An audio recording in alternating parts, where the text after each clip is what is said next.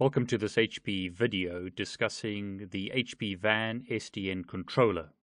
This video is part of a series of videos discussing the installation and setup of the HPE controller.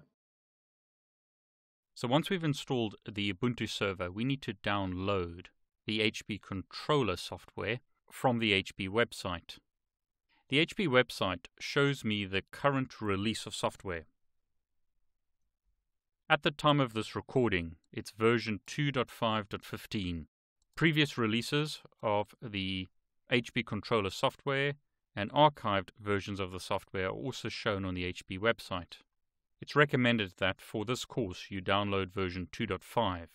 When you're watching this, a later release of the controller software may be available, and you may prefer using that version for labs and testing. However, because the HPE course was written on version 2.5, we're going to use version 2.5 of the software, and the installation steps that I'm showing in these videos are related to 2.5.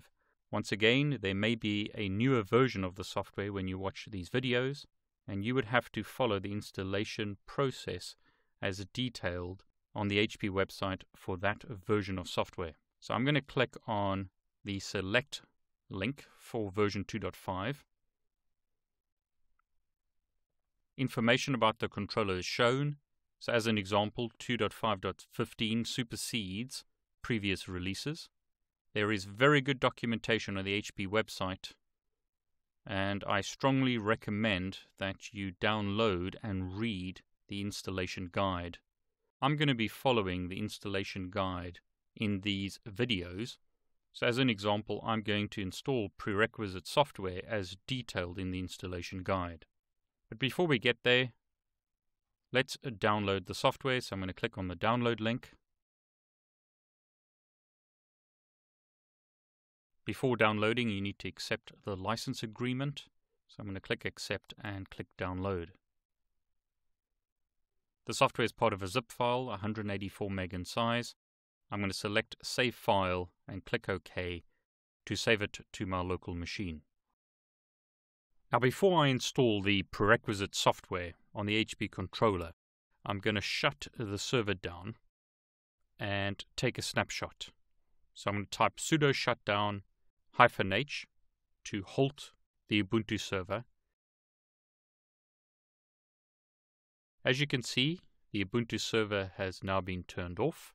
In VirtualBox, I'm going to go to Snapshots, and I'm going to take a snapshot and call it New Ubuntu Install.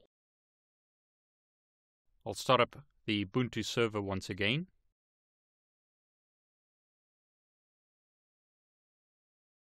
Server is starting up, and it's ready for login. So SDN Skyline. ifconfig shows me the IP address of the server. In PuTTY, I'll restart the session, log in as SDN, password is Skyline, and I'll do sudo apt-get update to update the package files once again.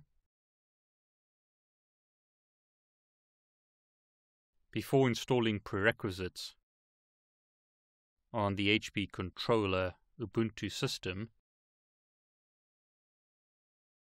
it's recommended that you use this command sudo apt-get update. That concludes this video. This is once again one of a series of videos discussing the installation and setup of the HPE VAN SDN controller. Please refer to HPE's website for additional videos in this series. Thank you for watching.